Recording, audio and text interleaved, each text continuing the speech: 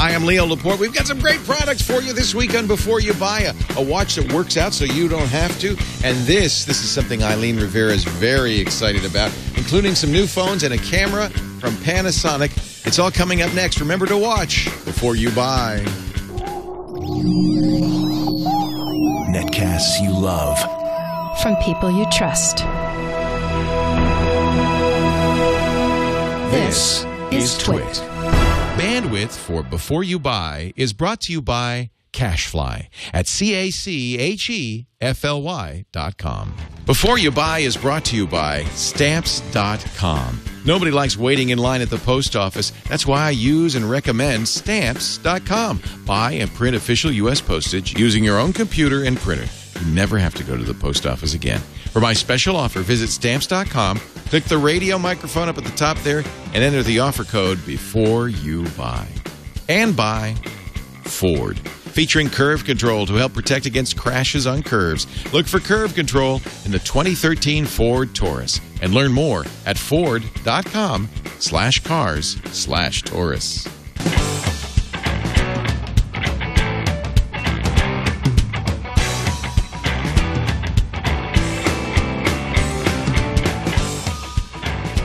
Leo Laporte here for Before You Buy. I love doing this show because I get to play with all sorts of new gadgets. The idea of Before You Buy is we get the latest and greatest gadgets in the house, and then we let our staff, everybody in the staff, review it. So, you know, they get to kind of fight over who gets to review what, and then they come back to us. Oftentimes it's a pretty obvious thing. Eileen will review the Android tablets, and Nicole's great with phones. We couldn't figure out, though, who should review this. This is called the MOTOACTV, a fitness tracker from Motorola. And we're all so fat and out of shape, we actually had to find somebody who is in shape, who run. No, I'm just kidding. Many of us do run, in fact. Many of them do run, as a matter of fact. And Iyaz Akhtar said, let me try it. So we're going to let him review it. From Tech News Today, Iyaz reviews the MOTOACTV. Iyaz?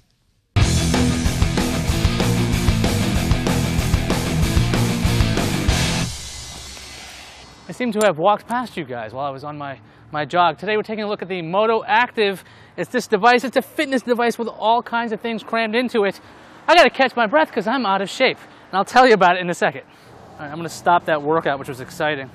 Now, of course, people are going to compare the MOTOACTV to the iPod Nano. As you can see, the Active is much larger than the Nano. But there's a good reason for that. The Active packs in a GPS sensor, Bluetooth, and Wi-Fi. This thing syncs up via Wi-Fi, unlike this little thing, which may be light and may act as a pedometer, but it can't do what the MOTOACTV does.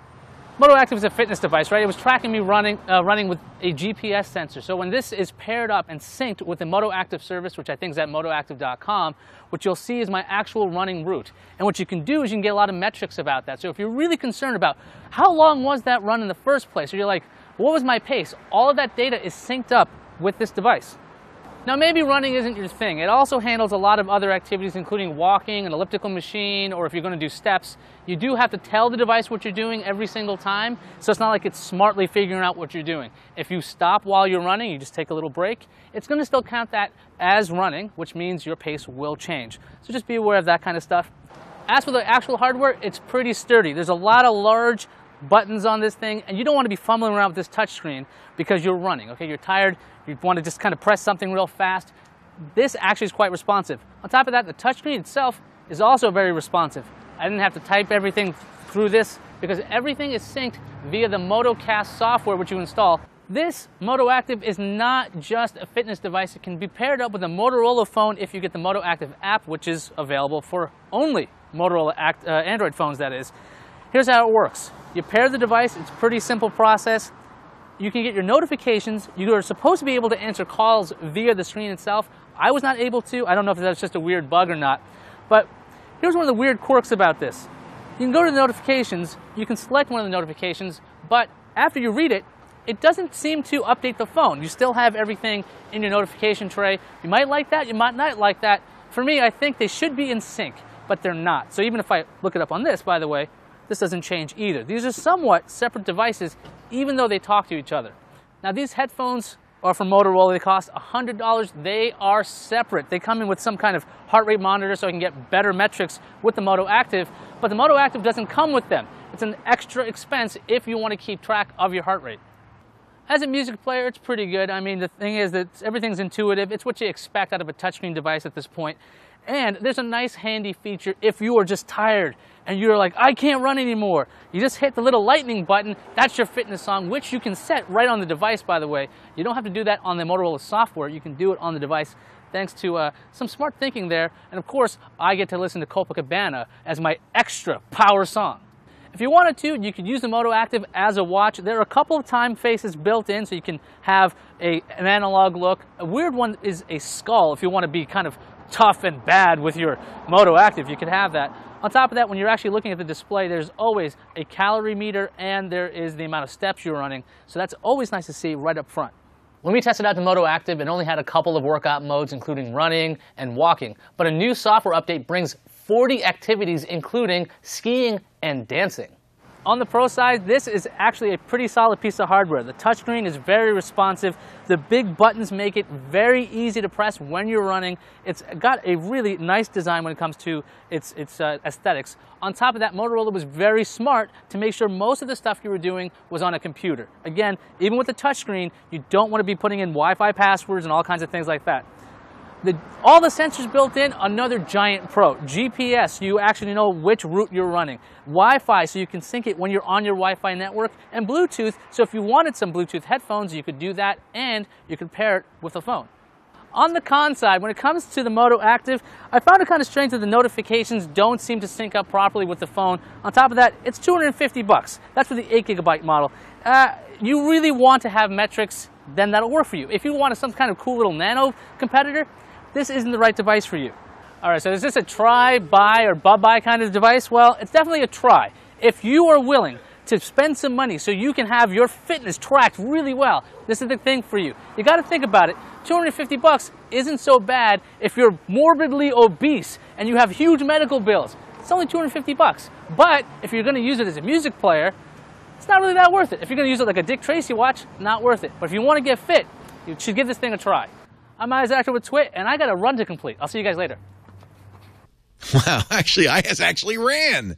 I saw him in shorts and everything, and he sweated on the watch. Well, I guess you had to because they say it's sweat-proof.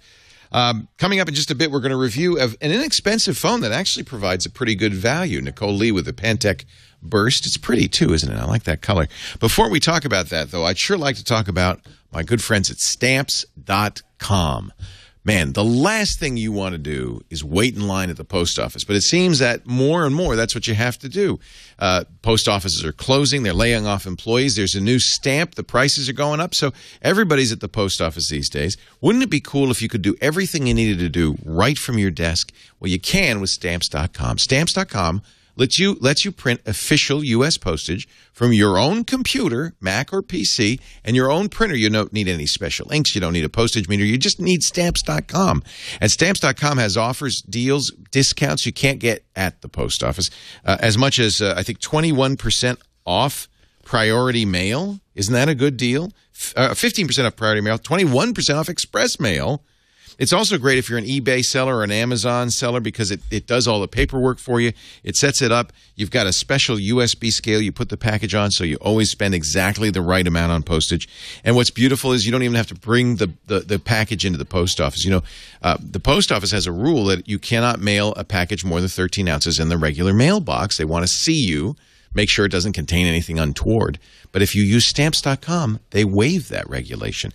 No matter what size your package, you print out the postage on Stamps.com, slap it on the package, the mail carrier comes and picks it up. Absolutely free at any size. I can go on and on, but the best thing to do is to try Stamps.com right now. Visit the website, Stamps.com. Now, there's a special offer on the front there, an $80 trial offer. Don't do that one. Don't. Click the microphone at the top. I know it says radio microphone, but click that microphone. It kind of looks like this one a little bit. At the top there. And enter in before you buy, one word, before you, B-U-Y. And you're going to get a $110 bonus offer. It includes the digital scale I just mentioned, great USB scale, useful for a lot of things. It also includes a coupon good for $55 in postage, free. So if you've got some mailings coming up, this is a great deal. Free digital scale, $55 in postage coupons, $5 supply kit, and a 4-week trial. All of that worth $110 and yours right now when you visit Stamps.com. Click that microphone there and use the offer code before you buy. Stamps.com! I've been using it, I think, since 2001. When did they start? I think since 2001. And I just adore it. Stamps.com. All right, let's continue on, shall we? This is called the Pantec Burst. Pantec's making quite a name for itself with relatively inexpensive Android phones. They're kind of like the Vizio of smartphones. This one's from AT&T, and we have no one with more expertise in reviewing cell phones. She did it for years at CNET than our very own Nicole Lee, producer of this program. So we thought, let's let Nicole try the Pantec Burst. Nicole? I'm Nicole Lee from TWiT and Before You Buy, and this is my review of the Pantec Burst, an entry-level smartphone from AT&T. In fact, the Pantec Burst is very affordable, only around $50 with a new 2-year service agreement. But for that price, you get a lot of bang for your money. Let's start with the design. On the front here, you get a 4-inch WVGA Super AMOLED display. Now, this is a very bright, crisp, colorful display. It's very similar to the display on the Samsung Nexus S, but without the curvature of the Nexus. Underneath the display, you do get the usual 4 capacitive touch keys for a home, menu, back, and the search functions. On the top here, you do get the screen lock key as well as the headset jack. On the side here, you get the usual micro USB port. And on the other side, you do get a volume rocker. The overall design of the phone is quite nice and compact, very slim and lightweight.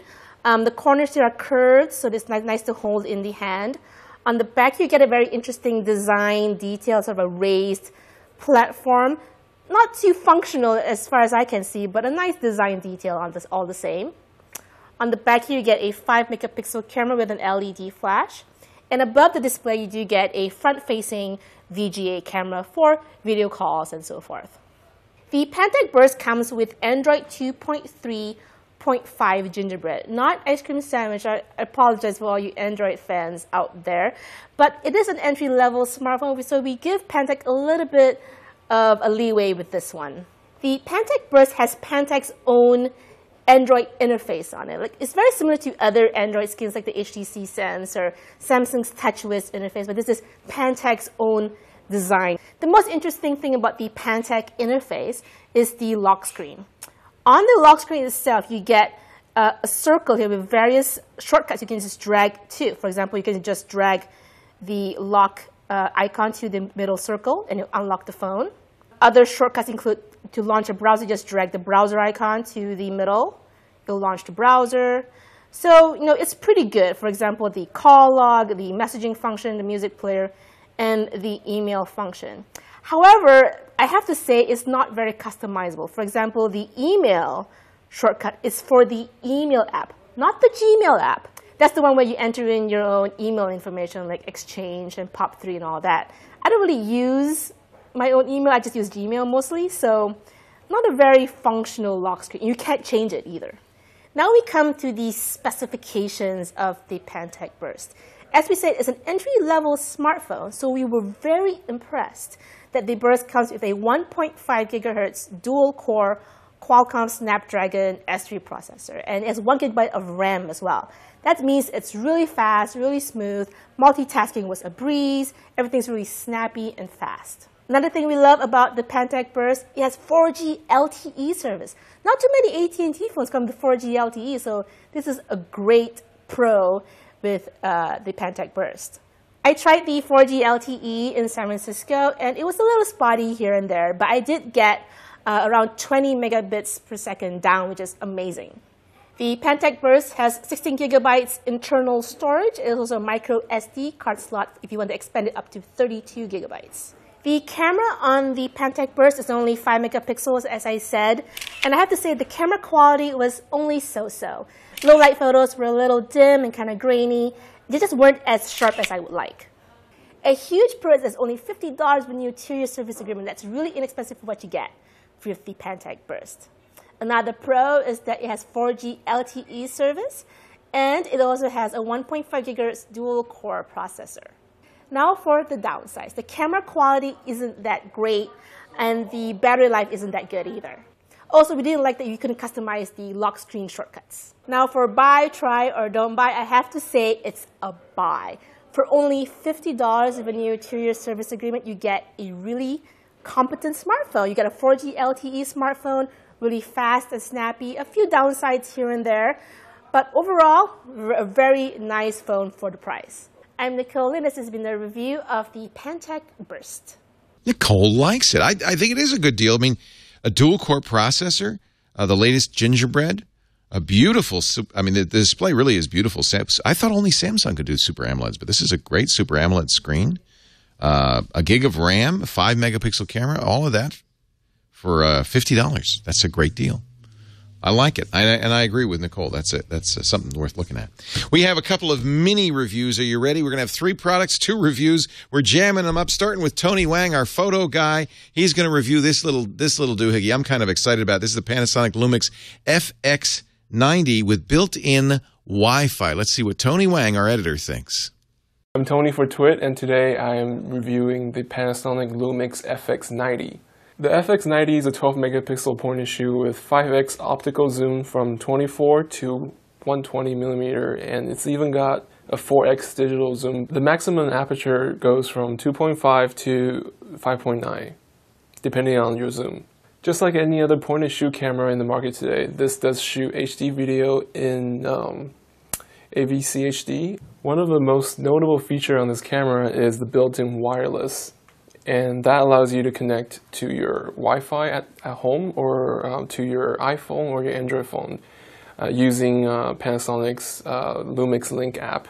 And what that does is after you take your photo, it will automatically upload to Lumix Link portal, and that will let you then forward your photo to either Facebook or Flickr.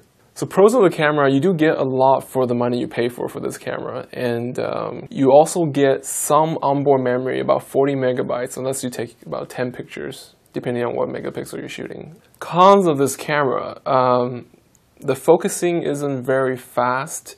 It takes almost twice as long as an S100 to focus, depending on how close I am to the subject. Buy, try, or don't buy, this is a don't buy for me. I'm Tony for TWiT, and this is the Panasonic Lumix FX90.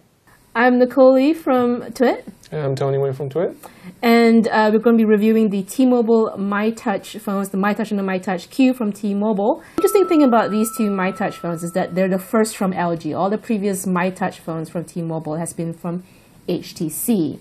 Now, these are supposed to be sort of budget-friendly entry-level smartphones. Yeah. And I have to say, the build quality kind of reflects on it a little bit.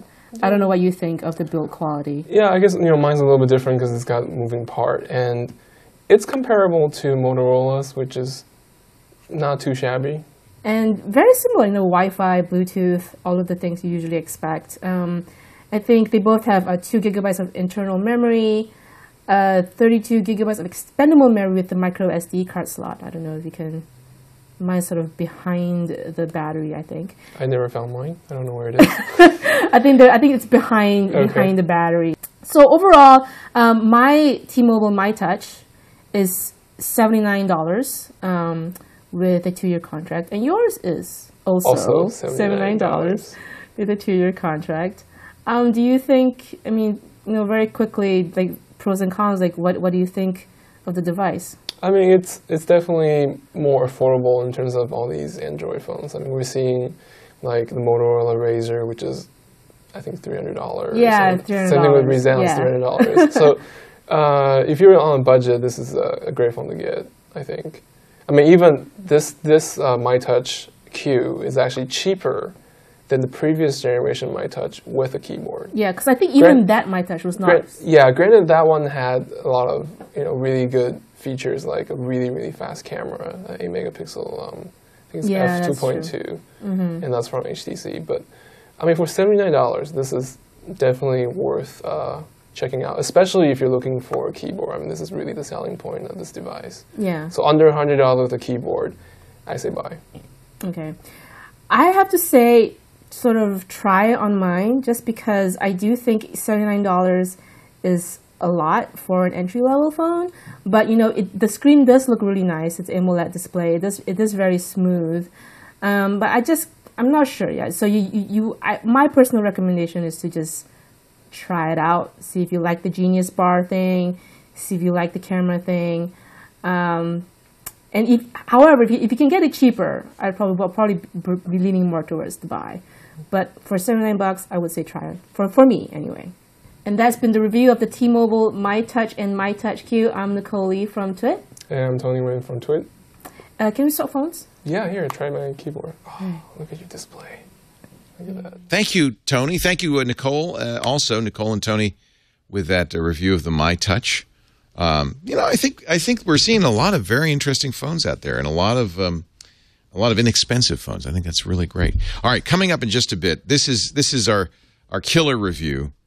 Eileen Rivera has been dying to get this thing in her hands. She was so excited when it came in.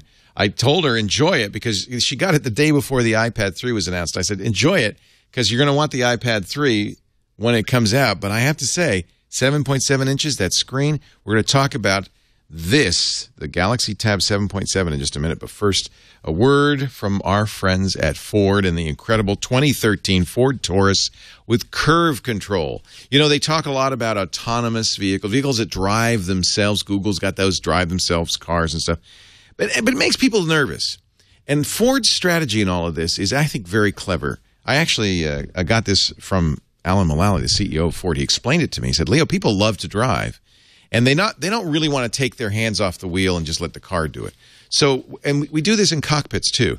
You always need a pilot, but what you do is you let the electronics, the systems, help the driver be a safer, better driver. They don't take over, they just assist. And that's what this curve control does. 100 times every second, the computer in the car takes a look at things like roll rate. Roll is like that. Yaw rate up and down, the lateral acceleration, the wheel speed, the steering angle. What it's checking is, are you actually trying to turn the car faster than it can go? Because that's how you spin it out, right? And if it senses a problem, to prevent that spin out, the loss of control on a curve, even if you're turning really hard, the curve control applies several factors to make it safe. It rapidly reduces engine torque. It applies four-wheel braking, which slows the vehicle as much as 10 miles an hour every second. And it works on wet or dry pavement. And all of a sudden, you're taking that turn. You may not even notice it. Remember when we first got anti-lock brakes? And you didn't have to tap the brake anymore. You couldn't jam the brake on. The brake protected you. It did the right thing even when you didn't want to. When your instinct was to jam the brake, lock the wheels. Same thing with this curve control. It gets you out of tough situations. I'm thrilled that they're putting these on the new 2013 Taurus. As my son starts driving, I'm just thrilled that he's coming into a world where cars are safer than ever. And we really got we owe a big thank you to Ford Motor Company for focusing on technology and using technology to make these cars safer. You can check it out yourself. Drive one at a Ford dealer near you, the 2013 Ford Taurus, or visit them online, ford.com/cars/Taurus. I think you'll enjoy what you see. All right, speaking of enjoying what you see, Eileen was so excited. Eileen Rivera, who produces many of our shows and, of course, is the host of All About Android, so she's really into these Android devices, has been waiting for the iPad killer, a tablet that has as good a screen as the Retina display, runs the latest ice cream sandwich operating system, has all that googly goodness, and is fast. She says, perhaps this is it. Let's take a look at Eileen Rivera's review of the Samsung Galaxy Tab 7.7.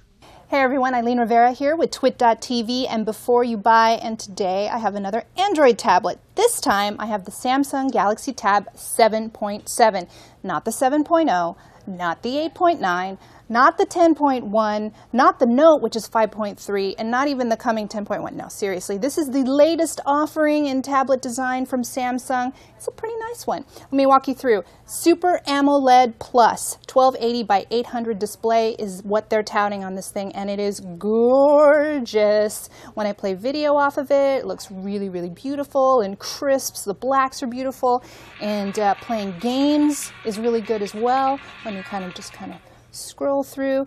Dual core, 1.4 gigahertz dual core processing, 1 gig of RAM on this. You can kind of flip through the app drawer pretty fast too. The other selling point to this tablet, it is super thin, 7.89 millimeters. Very, very nice to hold. Actually, it's pretty sturdy too. Samsung gets a lot of flack for some of their phones for feeling plasticky, and even though they're thin, but this thin tablet feels really, really sturdy, and I love it. I actually like holding it better than Kindle Fire and the Nook tablet as well. All right, 4G LTE. I have the United States version of this tablet here. The international version doesn't have LTE, but the international version, from what I understand, has receiver mode, so you can actually make calls. Also, 16 gigs of storage space on this tablet, and it's expandable to 32 with the micro SD card slot right over here, which is very, very handy. 3.2 megapixel camera on the back, 2-megapixel camera on the front. Kind of skimped on that, I think. I'm not quite sure why they did that.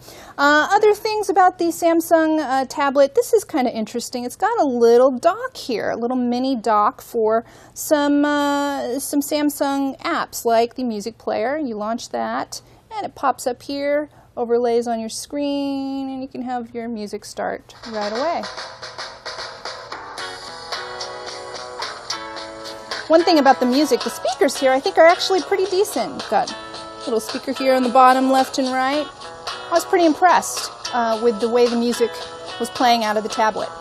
Other thing about this tablet, it is running Honeycomb 3.0, not the latest OS that some of the newer tablets are coming out with. That is Ice Cream Sandwich, so that is a little disappointing, but apparently this is upgradable to Ice Cream Sandwich. We don't know when this tablet will get this.